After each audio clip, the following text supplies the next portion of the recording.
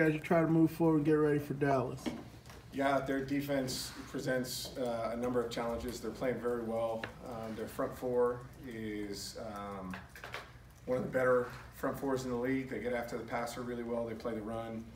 They've got two young linebackers that are very talented, play well within their scheme, and a solid back end. So we've certainly got our work cut out for us, but like every week, it comes down to what we do, and we've got to prepare really well this week and make sure that when Sunday rolls around at 1 o'clock, we're on top of our game plan and ready to go play.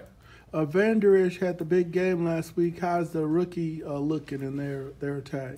Yeah, he's a good player. I mean, long, athletic, can run, is physical in the run game, is opportunistic when the ball's in the air, can make plays, and had a nice little return too. So he's a good player and has done a nice job for them. Does it kind of start with DeMarcus Lawrence up front for them? Yes, yeah, for sure. I mean, his ability to rush the passer is as good as anybody. I mean, he gets after the passer really well, has a number of different moves. So we've certainly got to account for where he's at.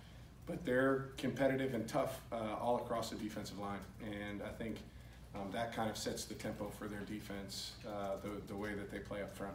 On the back end, is it mostly zone operation, or what are they mixing in? No, they'll play some man-to-man as well. A lot of single safety, but they'll play cover three. But they'll man up too, and we'll have opportunities for tight man-to-man coverage.